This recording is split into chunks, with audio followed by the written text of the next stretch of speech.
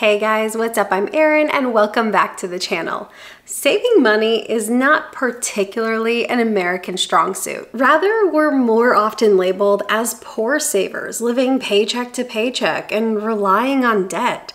Long term, the typical US savings rate tends to hover around 7%. Briefly, it did jump over 30% during the pandemic, primarily due to mass shutdowns, which limited spending opportunities and government stimulus checks. But soon after, that savings rate started coming right back down. And in the wake of all these headlines telling you that Americans are such poor savers, do you ever wonder how much the typical person is saving? Well, unsurprisingly, there's a study that covered that, and that is the New York Life Wealth Watch survey. So here's how much the typical adult saved last year in 2022, broken down by age. Gen Z, the youngest generation, with the oldest members coming in at just 26 years old, saved an average of $5,800. I actually think that is really impressive for such a young age bracket.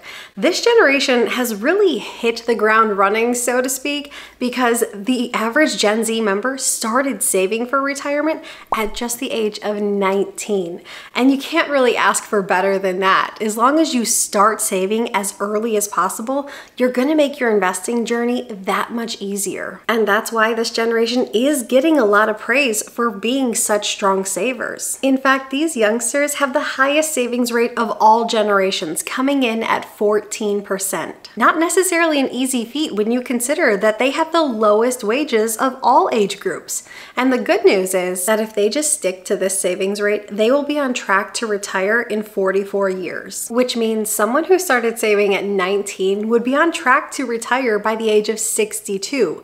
All through their own efforts. That's not factoring in any sort of pension or any type of social security. And that's pretty cool. So to these kids, I say keep it up. And this youngest generation has some pretty lofty financial goals. The typical Gen Z member says they want to increase their savings rate in 2023 with the goal of saving $14,000 in the year. That's incredible. I love a lofty goal, or stretch goals as they're often called, because even if you don't hit them, you push yourself into a better place.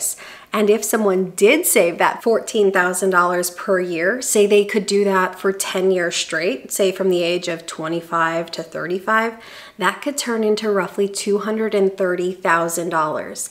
Then that amount simply left invested for another 30 years, that could grow to $2.3 million. Even if they manage that lofty investment for just 5 years, say from the age of 25 to 30, that would grow to over $100,000.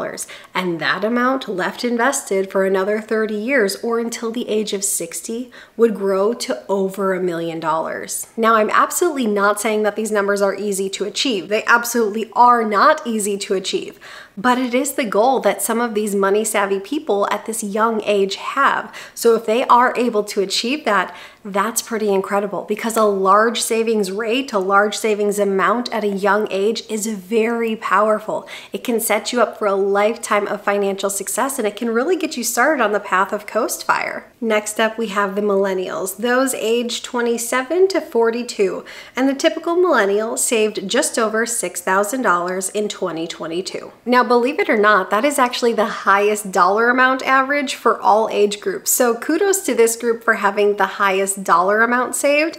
But it doesn't seem like it was that much of a jump from the previous generation, considering that the people in this age group are now a decade or two older than that previous generation, and they should be much further along in their careers. Now, it's worth noting that for many, this really is the time for the messy middle of life. So while these workers are older and they probably are earning more than that previous generation, they're probably juggling more of life's complexities. Like they probably have a mortgage and maybe a young family. Perhaps they even still carry student loan debt. So all of these factors could absolutely help to explain a lower savings rate even with a higher salary, and that can help to explain a lower than expected dollar amount here. Then we come to Gen X, those aged 43 to 58. Median amount saved was just under $4,000. If this number seems low, it's absolutely because it is, and such a low savings rate at this age is kind of concerning, because these are your years leading right up to retirement. And it makes you start to wonder, If people can't save now, when will they be able to save? And it's this type of savings rate that is leaving many Americans feeling like they're ill-prepared and not on track to comfortably pay for retirement. But this generation does have some unique challenges. While they should be in their peak earning years career-wise, and immediately that might make you think, well, they should have the highest savings rate then and the highest savings dollar amount.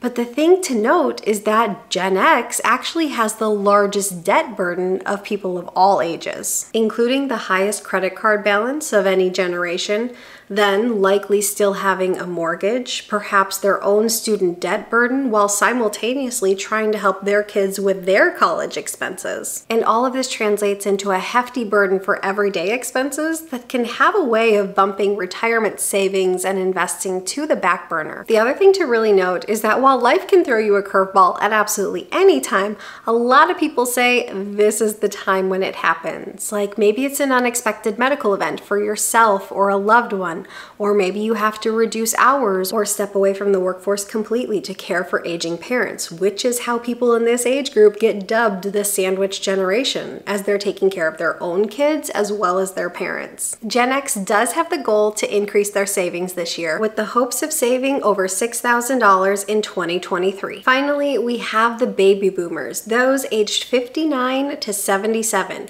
report a median savings of almost $4,500 for 2022. In a way, it's hard to get a true stat on this generation because many baby boomers have already retired and stepped away from the workforce. And if you've successfully retired, you don't need to be saving anything anymore. You're not in the wealth accumulation phase, you're in the decumulation phase and withdrawing from your accounts.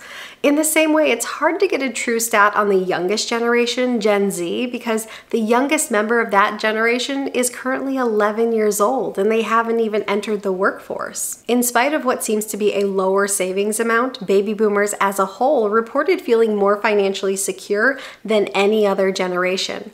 And I think this really comes down to such a large percentage of the baby boomer population has already retired, and perhaps they're relying on a pension or they're drawing Social Security. So it comes down to the fact that they're at a different phase of life right now. Savings isn't the main goal. It's worth mentioning that across all age groups, women reported feeling greater stress, more off track with their savings goals, and less hope when it came to their finances than men. And largely, this comes down to savings, or perhaps the ability to save. When you look at all age groups, the median savings for women was just over $3,000, compared to $7,000 for men.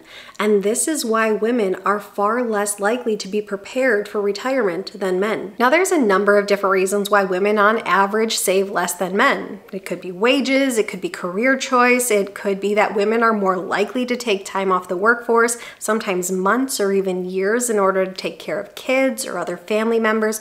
All of these impact your income and thus your ability to save.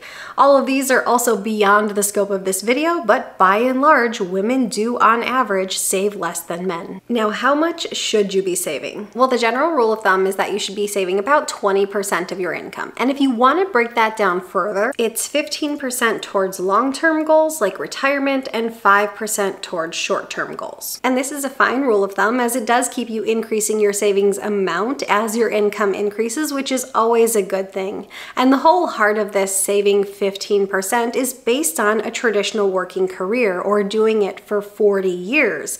And if you follow this, saving 15% for 40 years, you should be able to retire and maintain your same standard of living, assuming you do a conservative withdrawal rate, something like a 4%. Fidelity recommends having 1 times your salary saved up and invested by the time you're 30, 3 times by the age of 40, 6 times by the age of 50, working your way up to 10 times your income by the time you're 67. However, perhaps you're looking to answer this question in a more personalized way. Rather than relying on just a general rule of thumb, you want to know how much you should be saving for your specific goals. Well, first you need to define what your goals actually are. Is it a specific net worth, or is it an income that you hope your investments are able to provide you on an annual basis? I often think it's most appropriate to start with the annual income income you want in retirement, because from there, you can actually figure out the lump sum you would need to provide that. You're also going to need to consider your current age and the age you want to retire. Let's say that you and your spouse are each 35 years old. Your goal is to have a retirement income of $100,000 when you retire in 30 years at the age of 65. And let's say you currently have $35,000 invested, as that is the average investment of a typical 35-year-old according to the most recent Federal Reserve data. And let's say that your current household income is $125,000. Then you're going to want to ask yourself, are there any other sources of income that you're going to be receiving in retirement? Do you have any rental properties? Is there a pension to consider? Do you want to factor in some level of Social Security? Honestly, nailing down these figures is the hardest part, because once you have these figures figured out, you can ask yourself, how much do I need to save to hit that goal? But that's the easy one, because you can take all of those figures and simply enter them into an online retirement calculator. There's plenty of them out there. I will link a couple down below. I really like the one from Charles Schwab, but Bankrate has a great one too. They both allow you to play with different factors like Social Security, rates of return, different ages for retirement, and more. It's always good to personalize your numbers. That way you know that you're actually working towards your specific goals. It's certainly better than saying, I guess I'll just save this random amount and hopefully I'll be fine and get to my goals. I like to drive towards financial freedom with a little more intention than that. So let me know, what was your savings rate in 2022? And are you aiming to increase that this year? Leave your answer in a comment down below. I post new videos every single week. If you got anything at all out of this one, please give it a like. If you're new here, please consider subscribing, or if you know of someone who might get something out of this type of content, please consider sharing. I'll see you soon. Bye.